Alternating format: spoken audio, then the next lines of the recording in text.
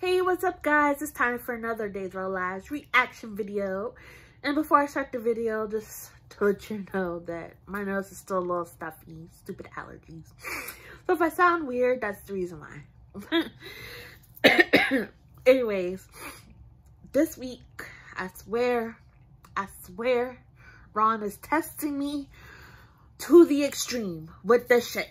Like seriously, Days is just really highly fucking pissing me the motherfucking off. Seriously. Okay, first of all, we didn't get no Philip this week. But we unfortunately had to see Brady and Chloe. Anyways, I'm not even gonna talk about that shit. That's just gonna piss me off even more than I'm already pissed off about. And of course, if you watch my videos, you know, and you watch my videos and you watch Days, then you know why the fuck I am so highly pissed off. Ugh. All these months that Sid have been apart, Sierra has been thought to be dead, and then she was locked up all this time, and then Ben finds her finally, and her motherfucking ass gonna have amnesia? Are you fucking serious with me? All of that shit they've been building up about how they had this special fucking connection. They can talk to each other from miles away without a damn telephone, and they can fucking see each other in dreams, but her fucking ass is gonna get amnesia from some damn gas explosion? Are you motherfucking serious with me? Like, oh my fucking god. Her fucking ass don't remember anything after her damn motorcycle accidents. Like, what the heck? Who the fuck thought that this shit was a very good idea? This is the dumbest fucking shit. Like, seriously. I just don't fucking get it. Like, I get that couples can't be happy 24/7, but the fact, since their wedding shit's been going wrong, what happened at the wedding? They had a fucking explosion. Ben got kidnapped by Eve and drugged into trying to kill Sierra. So he was under mind control for a while. And then Sierra goes missing and thought to be dead. And then now this. Oh shit, I'm like putting the camera down. But seriously, I know I'm not the only one. This is so stupid.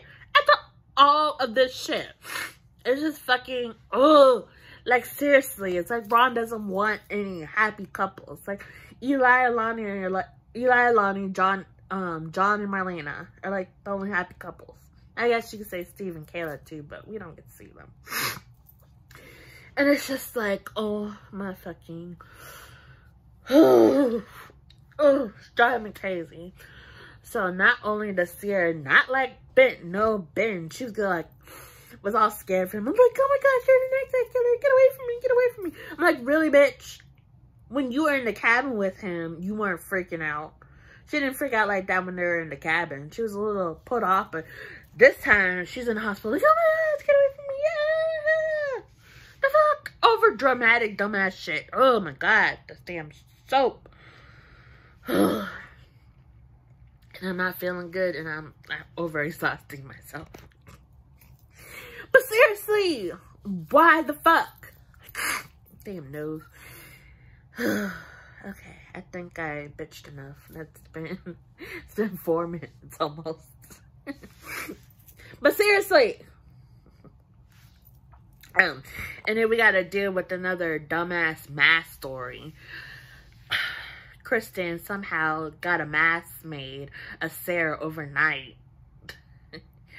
Or, I guess they said that she made it or something.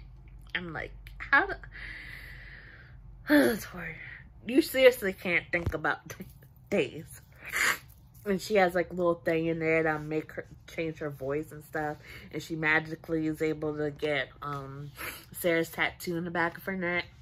But this show is really funny. Before I go, on Twitter, there's somebody that says that, oh my god, I should have wrote down a tweet.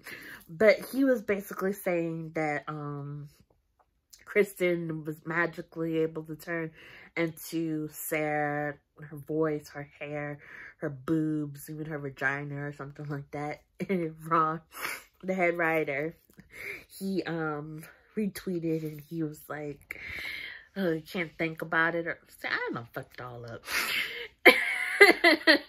But you can't think too much into it or something like that, or you're thinking too much in it. I fucked it all up. Anyways, not mind that. But seriously, you can wear a mask, but I mean, like, you just seriously can't think too much about days, because it just doesn't make any sense. My hair is a mess, because it just doesn't make fucking sense. It's just stupid nonsense. What's the word I'm looking for? I can't think of the word I'm looking for. Anyways, this is nonsense. So Kristen wanted to make Xander break up with Sarah, so she met up with Rex to try to get it on. But before they went upstairs, Kristen called Xander to ask Susan, saying that she saw Sarah with Brady. Did I call him Brady before, or Rex? I don't remember.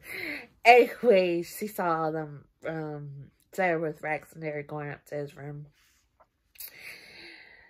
And so Xander busted in as they're about to get it on. And Xander was having a hard time to believe what Sarah was saying, but I guess he believed her, because he went back to the mansion all pissed off and stuff. And it's like, it's just seriously, like, seriously, they just want to fuck with every couple on the show. Like I said, there's only 3, like, couples that are together that are, like, happy. The rest of them are, like, one half is gone, one half is dead, one half doesn't want to be with the other half. Well, I guess you could say Kate and Jake are happy, but oh, don't even get me started on that shit. Anyways, so it's like, that's just fucked up. Like, I'm not a Xandy and Sarah fan, but that's fucked up to fuck up their relationship. And I heard that Lindsay Godfrey, who plays Sarah, is leaving the show.